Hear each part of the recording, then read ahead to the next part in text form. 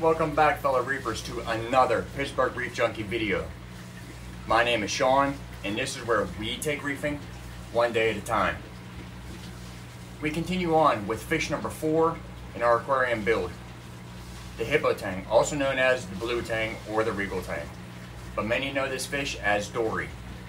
If you're looking to get a Hippo Tang but don't know the needs of this fish, we will talk about all of that today. We will go through the aquarium size, what you need to feed them, and why most should not keep this tang. Let me know in the comments below if you also have a Hippo Tang or you're wanting to get one in your reef tank. Hippo Tangs or Regal Tangs are known to populate many places, ranging from the Indo-Pacific, the Great Barrier Reef, Samoa, East Africa, and Sri Lanka. Hippo Tangs are a really different fish with their traits. The Hippo Tang are an easy to moderate care fish in my opinion. We have never had an issue keeping them as long as you acquire one that is not sick to begin with. Regal Tangs are a beautiful fish with their deep blue coloration and yellow tail, also with noticeable black markings on their sides, which really look like they were painted on. A truly beautiful fish. You will find a variation of Regal Tang that has a yellow belly. These types come from the west central Indian Ocean. Regal Tangs live in pairs, but honestly, I have only always kept one. I've always been curious to see if a second one would improve the well-being of keeping them. Unfortunately, many have succumbed to death when the movie Finding Nemo came out. Tons of children wanted their own Dory and parents were lining up to buy them. Most with not a clue about keeping marine fish, acting like Regal Tangs were goldfish type of pets for their kids. So without taking this the wrong way, as humans, we would destroy everything on this earth if left to our own devices. So honestly, I'm happy that fad of keeping fish from Finding Nemo has gone away. So starting roughly around $100 or more depending how big the fish is, I would not recommend a Regal Tang as your first saltwater fish if you are a beginner. Get some time under your belt and really research. Do your due diligence.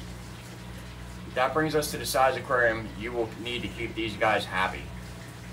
Most Regal Tangs, when bought, are usually 1 to 2 inches.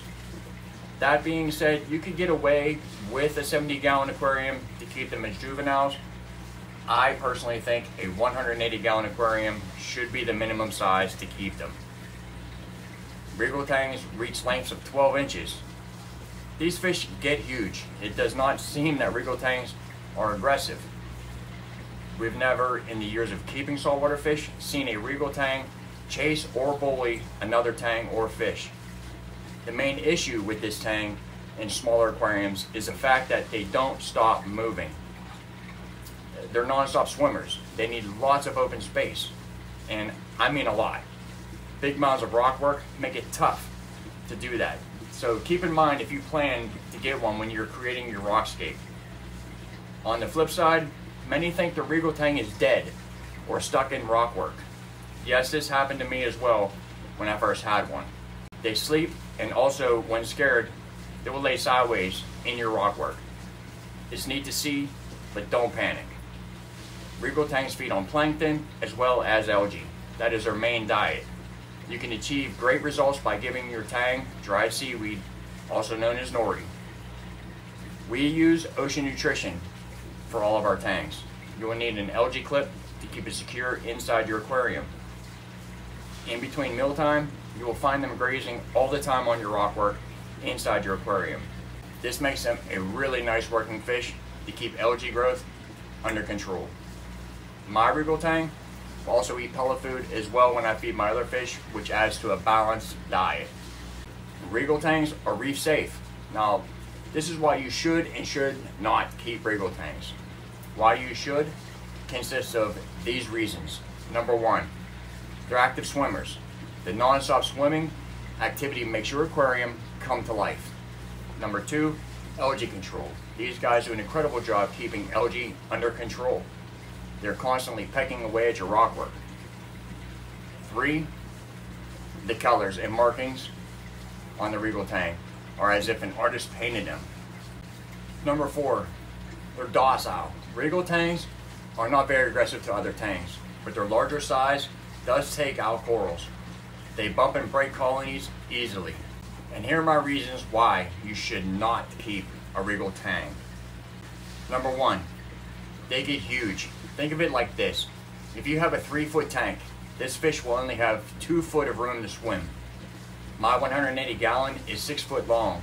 That means this fish, when fully grown, will only have 5 foot to swim before it has to turn around. Myself, I believe my tank is not large enough to keep them. However, our Regal Tang is a juvenile. My thinking is when it gets large, I would just trade it in at my LFS for a new juvenile. So there was a quick rundown on the Regal Tang.